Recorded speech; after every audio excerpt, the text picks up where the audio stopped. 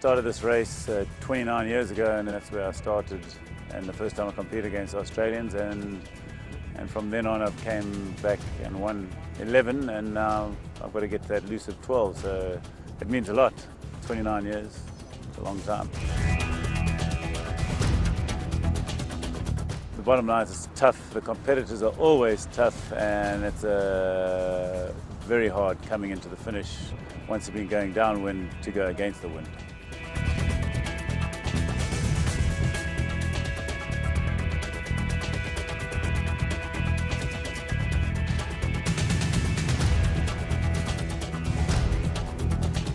I first came over 23 years ago, 1989, and I've never won it, but I've always had a great time. I'll be paddling double Surfski this year, so hopefully can be, if not the first finisher, up towards the top.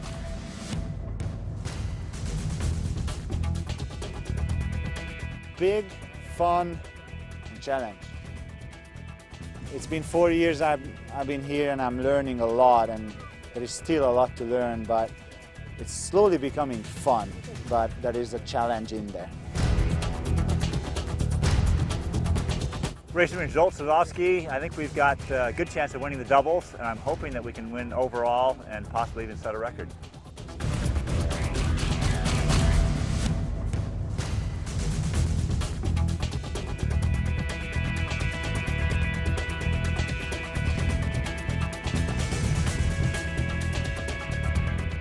I'm ready for it. I've done all the work, I've done all the training. Haven't got a hell of a lot of experience in it, but he who dares wins. So let's see, you know.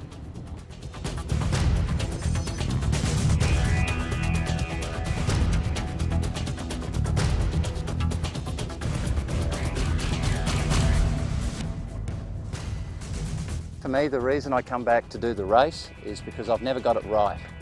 And even although, you know, we've had some good years and some flat years, hopefully this year we get some good winds behind us and the tide's good. And I want to actually be able to paddle the race of my life. If I can do that, then I may not need to do it again, but I haven't quite got it right yet.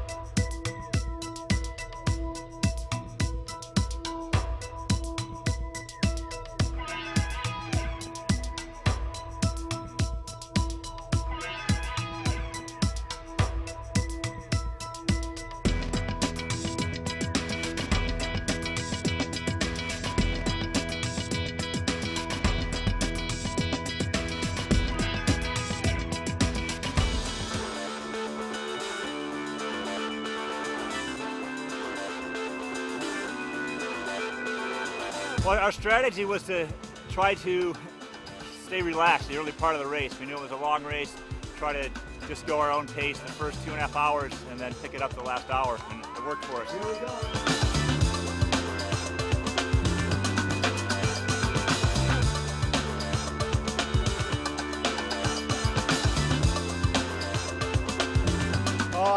I was basically following the directions from behind, and the motor worked.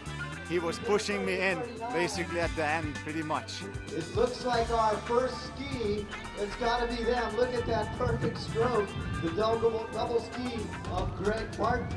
Zolt from Honolulu and Seattle. Unreal.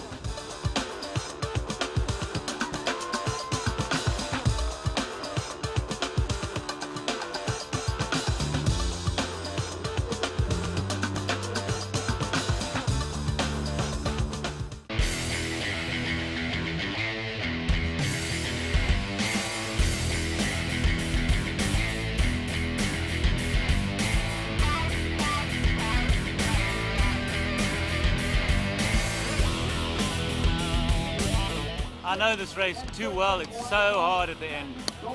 And so in about 2 hours I looked down, I thought, oh, where am I? I didn't even know. And then I caught up Bruce Taylor and I thought, okay, where's he?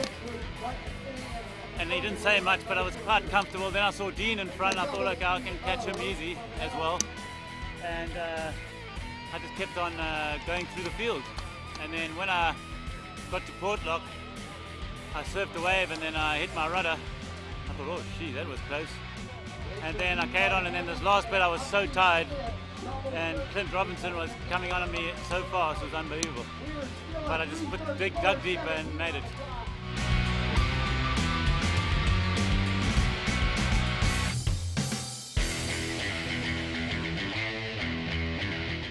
Here he comes.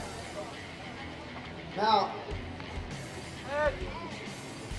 he'll be a 12-time winner of the Molokai World Championships.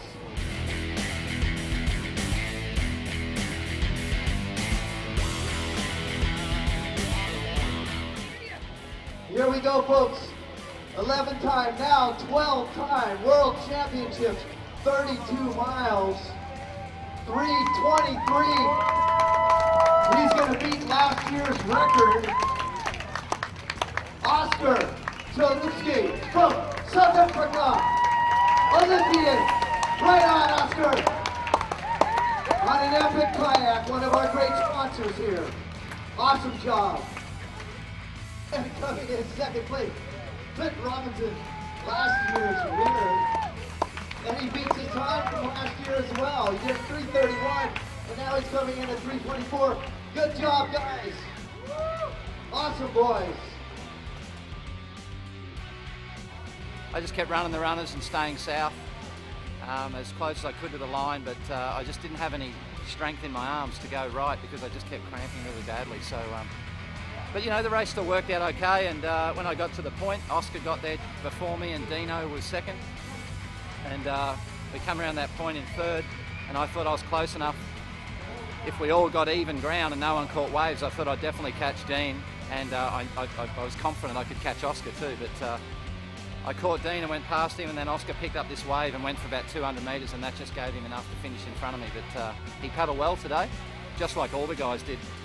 You know, Oscar ended up winning it, so that's a fantastic effort by him. But the top 8 guys, you know, it was really close. For a Molokai race of 52k, it was a really close race. So I think the event, you know, will be extremely happy with that. Matt paddled really well.